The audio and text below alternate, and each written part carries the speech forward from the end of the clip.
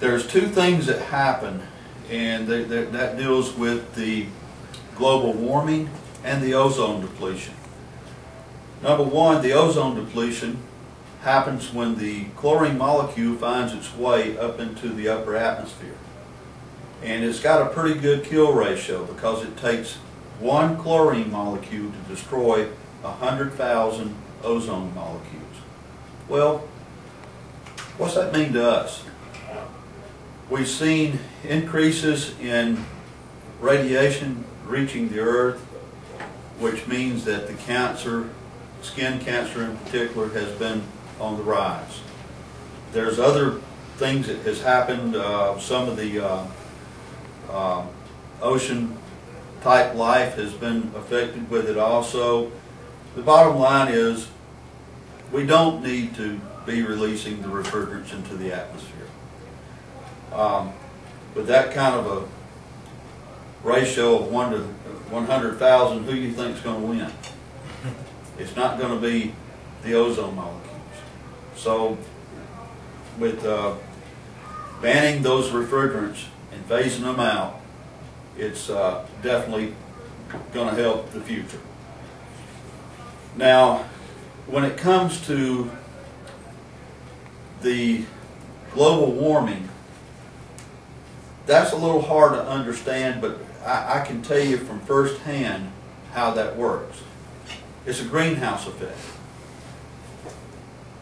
What happens is the gases, that is the ozone, I mean not ozone, but the refrigerant gases will get caught in the air and cause some of the heat that's usually radiated back out into space to be captured within the earth.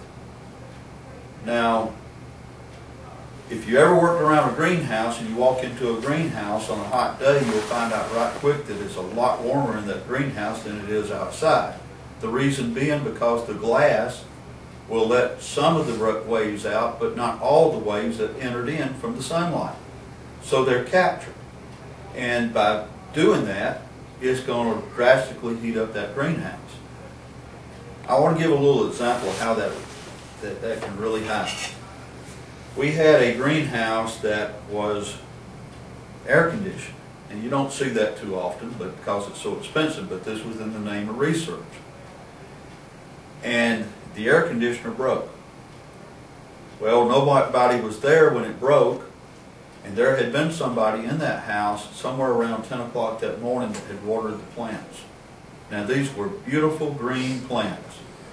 They come back in around 2 o'clock in the afternoon to check the plants, and they were burnt. I mean crispy. And there was PVC type conduits within the greenhouse, and that, I believe the rating on that stuff was somewhere around 90 degrees C.